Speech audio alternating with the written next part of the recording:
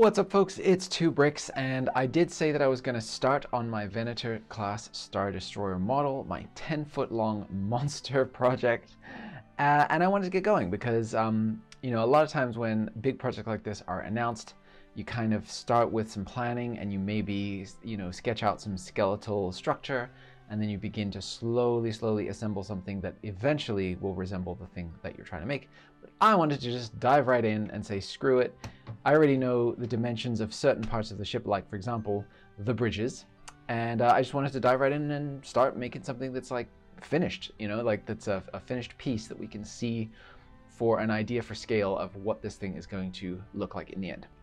And I brought out a couple of iconic and recognizable ships that we've seen on screen relative to human beings, and I wanted to just give you guys a little bit of a size comparison here at the start to get an idea of just how massive this ship is. I mean, it's over 1 kilometer long, so you already, like, you can, in your mind, you can kind of understand and comprehend how big it is from that measurement alone, but just actually seeing the bridge that we know that we've seen the interior of on screen next to these other ships where we've seen people, you know, in Rise of Skywalker, we get a really good sense of how big the Tantive V4 is, and then also, obviously, the Falcon, people know inside and out, we're super familiar with that. And then getting to see that alongside this is kind of crazy. Like, this thing, you could fly the Millennium Falcon through the center of this if the walls were thin enough. That's how big this bridge is, which is absolutely nuts to think about. And I guess it makes sense because, you know, on screen we do see, particularly in the Clone Wars, we see the main bridge with the trenches and everything, but then we see back here there's like all these rooms where they're strategizing, and there's holo displays and strategy meetings and offices and all kinds of things. There are hundreds of people working in just this bridge alone, and there's 2 of them, and then that's just a tiny portion of the ship. I mean, if you look at the ship overall and then look at the bridges, it's such a tiny bit of the overall thing. So it just really does give you this awe-inspiring feeling building something like this, to know just how massive this stuff is. And that's the fun of working at scale. And that's one of the reasons why I'm building this gigantic thing, is to really show and to feel the scale difference between all of these different ships in the Star Wars universe. So I'm going to be showing you guys a detailed close-up today of what I've built, go over a little bit of my plans for the future and how I'm going to start tackling this project. And that's going to be the video for today. And we're off to the races. Venator Part 1 has begun. Here we go. Hey guys, so while I'm here at my computer and just kind of messing around a little bit with some studio planning here, I just wanted to take a segment or a section out of my video here to show you guys kind of how I'm approaching the planning for this. Essentially, what I have is, so this is Lego Studio by Bricklink. This is the software that I use to do all of my instruction making and all my digital building, translating my models into you know, the computer. So it made sense for me to do the planning stages in here as well, because it can give you real world scale with Lego bricks, as well as the ability here to, like you can see, add reference images. So I have just a simple blueprint that I thought looked pretty accurate and pretty good, and I downloaded that and I just chopped it up and in Photoshop, and I just uploaded all the different angles and lined them up to what I know to be the real world scale. And we have the ability here to lock down the camera to specific angles. So I can go ahead and look at the front, side, top, bottom view, whatever I want. And so what I did is I first initially created, you know, a 379 stud long piece here, because I knew that that's what the overall length of the Venator was going to be. And then I scaled all of my images down to that and then made sure that they all match. So pretty simple, really. And then, so whenever it comes to, like, if I want to, you know, do a new section, so I'm looking at the bottom, not the top here, my bad. So whenever I want to start a new section, I just go in and, like I did with the bridge here, I just measure it out by just literally placing down Lego plates and until I have the right kind of dimensions.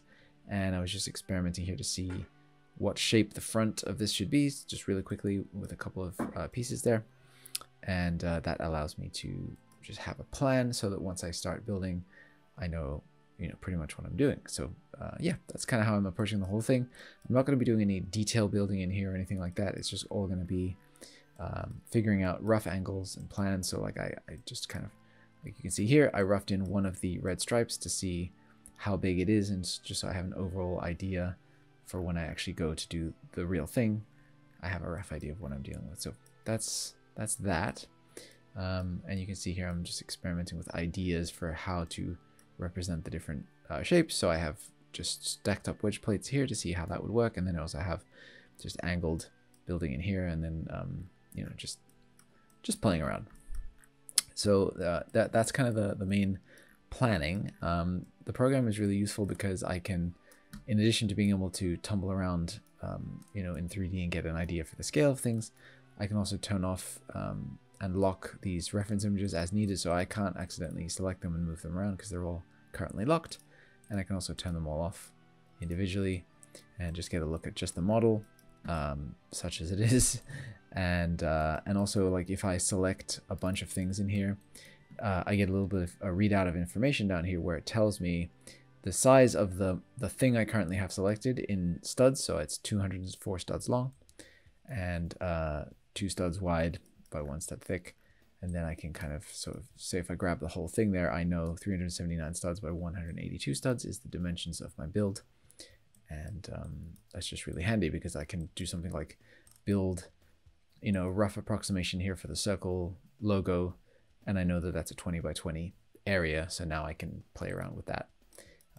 And I know that that's kind of the confines that I have to work within for the build. So yeah, it's pretty simple.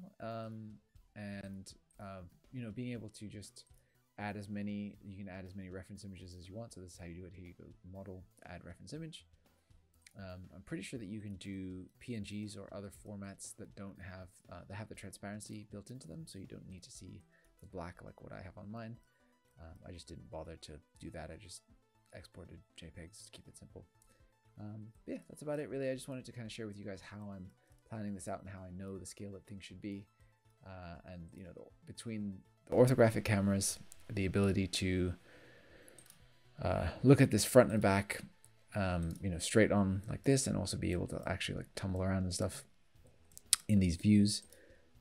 Between that and the ability to add reference images, that's pretty much all I need for the planning for this. I don't think anything else is going to be getting in the way, or any other programs I don't think I'll need to use. So yeah, that's about that. So there you go. All right, so here is the bridge, and you can see here it has a lot of nice details to it. So we have the underside portion here with this round section that is quite noticeable on various models. We have obviously the windows here that you can see through, and then also we have these kind of recognizable sort of quadrant of window type looking details here, like this 4-paned thing, and then this, I think probably the most iconic thing of the bridge is this large mounted circular thing that's off to an angle like this. I have no idea what it does. I could probably look in one of the you know, ultimate what do you call it, cross-section type drawings and take a look and see if this is called out to what this is. But really what it reminds me of is on the top deck of ships, you get those big sort of outlets for, like, I don't know exactly what they do, really steam or something, who knows. Clearly you can see how much I know about ship design, but they have these large kind of tubes that kind of look like Mario would jump in them sometimes on the top deck of like large old-timey ships, and this just reminds me of that. And then we have this nice section back here with the bulk. It kind of almost looks like engines. Like, my headcanon now for this is that the bridges of the Venator can like break away from the ship in case of an emergency and propel itself away like a giant escape pod for all of the command crew to escape disaster. I of course don't know if that's true, just my headcanon. But yeah, there's several things that I took into consideration while designing this. Number one, I want it to be as light and hollow as possible. So all of this interior space in here is completely hollow, going all the way back. And then, like you can see here, I'm doing just the most barest, you know, light construction that I can in order to keep this thing light, because this model is going to be tremendously heavy when it's done, and I want to reduce that as much as possible as I go. That doesn't mean sacrificing on detail, it just means being smart about where you place things. Yeah, so, and then, you know, filling in the details to a level that feels right without going overboard. Like, I really want this to feel, you know, the closer you look at it, the more details you see, but the further away you get, the more kind of the silhouette iconically kind of fades into what you'd expect to see for a large scale model, if that makes sense. Like, I don't want to overwhelm it with detail where you can't tell what you're looking at anymore. So like large, simple areas with just big, you know, open space, like flat panels is good. And then contrasting that with areas of high frequency detail in between, and then also trying to get depth into the sculpt here as well, because you know this is essentially sculpting, because like there's no real detailed plan of this up close.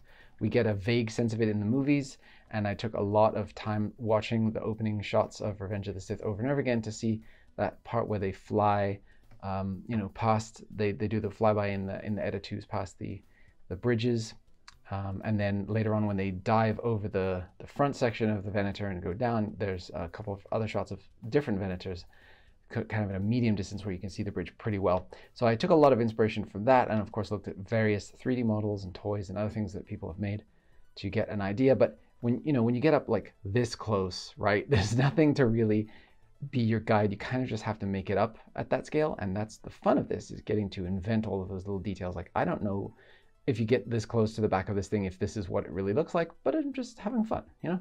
And as long as the overall shape is right, I feel like we're golden. All right, and now let's take a quick look at the interior of this, because yes, I did, at this early stage, I wanted to think about adding some interior detail, and the bridge just seems like a perfect place to do that. So you pull off the front lid here, and you can see down in here the bridge, the iconic walkway down the center, the little pits off to the side here where officers will be sitting and strategizing.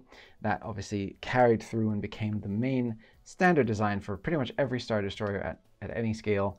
They ended up having pretty much the same looking interior for the bridge, which is kind of funny to think about, even when Star Destroyers by the time of the First Order get absolutely gigantic, they still have the same basic bridge layout from all the way back here in the old Republic days. So we have a representation for the hollow strategy table in here that's far too big, but I just wanted to put something in there.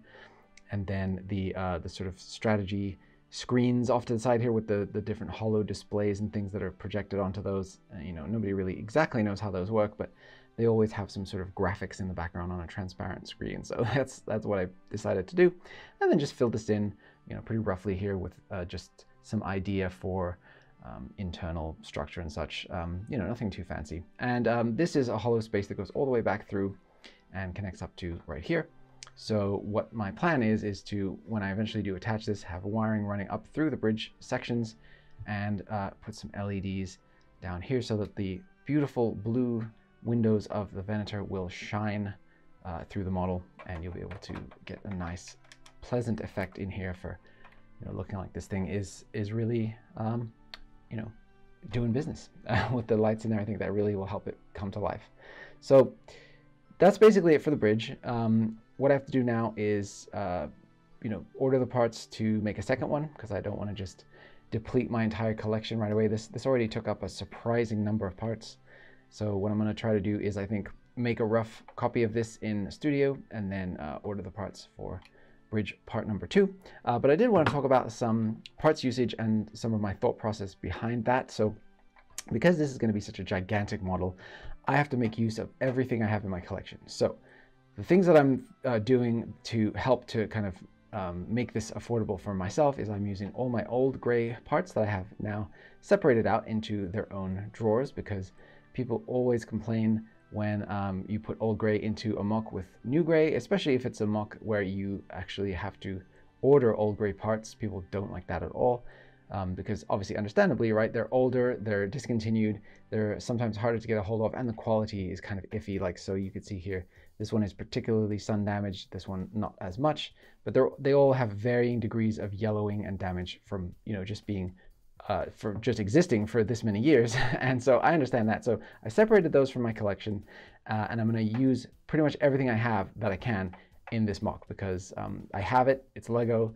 and this is not ever going to get instructions made for it. It's just for me, and so I can totally do it. And from a distance, you will never know, like, you'll never be able to pick that out, other than to know that there's a sort of a patchwork of different colors. And I'm already mixing in, you can see here, sand blue, dark tan, there's even a white brick in here, because I really want this to feel gray from a distance, but when you get up close, to feel a lot more detailed and a lot more like, you know, realistic, because there's a lot of different colors and things of different sections up close, and I think that feels appropriate. So yeah, I'm going to be mixing in all my old gray, so that's that. And then also I'm going to be using parts that I have a lot of from various Lego sets. So for an example of that is these rail pieces here. I have a ton of these because I had the Daily Bugle set, and I really, really loved it, but I kept it together for a long time. But then eventually I took it apart, and now I have a bunch of these lying around. So there's some here, there's some down here. So I'm integrating those because I have a lot of them, and it's a really smart piece to use because it gives you that really high fidelity detail up close with these little notches. And it just looks unique as a Lego piece. It gives you a little bit of a different feel to just building up sections with regular bricks. So that's like one way that I'm trying to vary up the texture when you get up close, and also use up the parts that I have. And also the interior of this, so this is all pretty much gray because it's just a single layer of bricks thick. But when I get down into the major, like bulky sections of this, it's gonna have a lot more like of mixed colors and things in there. So it's gonna be a fun challenge trying to figure out what I don't need in the future for other mocks, and then using those colors in here, because once they're in this model, they're pretty much gonna be locked in there. There's not gonna be an easy way for me to access those things. So yeah, that's, hey, there you go. Like, this is a function you didn't know this had. This can move up and down. It's actually a radar dish. No, I'm just kidding. But it's just the way that that's attached in there. But yeah, so I think that the approach is working really well so far. You know, like I said, from a distance, when you first come in the room and you see this Venator, you're going to see this, and you're going to see a monotone light gray. You will not pick up, your eye will not pick up the dark tan. It will not pick up even the things like the black, because it's a neutral color, will fade away pretty well. And all you'll perceive is a gigantic gray object with a red stripe down the front. And so that gives me a lot more flexibility to use parts that you might not think would go with the Venator. So yeah, I'm really, really happy with how these windows look. I'm really happy with the overall feel of this bridge. It feels very Venator to me. And just all the little smaller details, just by virtue of using interesting part selections, it just feels great to me. And it feels so good to just be like actually going on this, you know. That's the main kind of takeaway for me, is I'm just excited to be building this. So yeah, there's part one. There's the bridge done, and I couldn't be more thrilled. All right, so there we go, guys. That's the video for today, part one. I'm very, very excited to be going here. I just wanted to put my little nanoscale Venator here next to it so we can see this red bridge. This is the Clone Wars version with the, this is a command ship, so it has the red bridge. But just, yeah, putting this next to this to see what we're doing here as far as the scale, it feels so crazy, and I'm so excited.